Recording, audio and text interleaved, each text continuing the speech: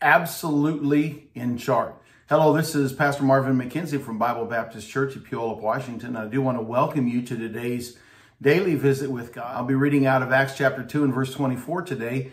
The Bible says, when they heard that, they lifted up their voice to God and with one accord said, Lord, thou art God, which hast made heaven and earth and the sea and all that in them is. So when the believers prayed under such great distress, they based their prayers in this sure truth, that God made all that is. The one who created all is surely sovereign of all. He made heaven, and only those that he permits will enter in there.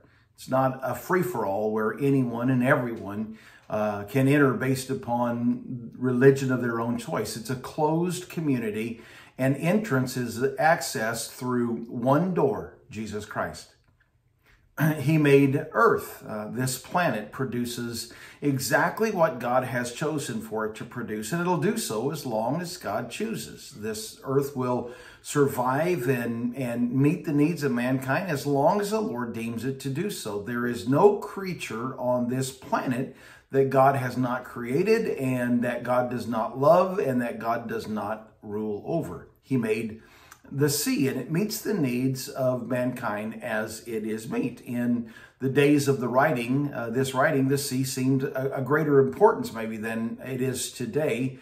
It was their main means of transportation as well as a major source of their food.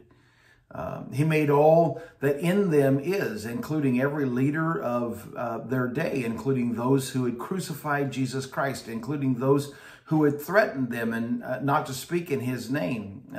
In short, God is sovereign over all. He is completely and absolutely in charge. That is the God they placed their faith in when they cried out in prayer. So I do want to thank you for watching this Bible study video today and ask if you've been helped by the lessons. Would you please do me a favor and kind of click that like button? You might want to hit the notification bell so that you find out the new videos as soon as I put them out. And then if you haven't subscribed to the channel, please do so. I would sure appreciate that, and share with others so that they can benefit from the teaching of God's Word as well. And so until next time, God bless.